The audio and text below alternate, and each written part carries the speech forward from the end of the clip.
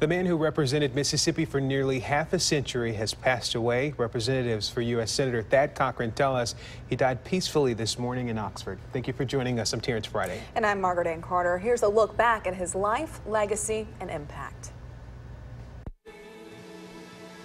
One thing we want to be sure we have in a United States Senator is someone who can vote his convictions and vote the way the people of Mississippi believe. At 81 years old, Senator Thad Cochran left his mark on the sands of time.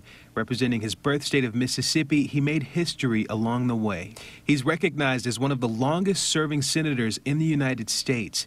Senator Cochran served 3 terms in the House of Representatives before being elected to the Senate back in 1978. That win made him the first Republican to win a statewide election in Mississippi in more than 100 years. I'm truly grateful for the opportunity to serve here representing Mississippi.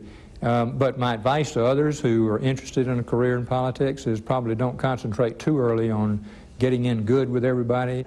You have to be able to listen well, too, and pay attention. During his time in office, he helped bring in billions of dollars to help Mississippians. Specifically, he led a mission to restore the Mississippi Gulf Coast after the widespread damage from Hurricane Katrina. I leave the Senate with a confidence because of this effort to live up to these expectations. Senator Cochran resigned from his position in April of last year.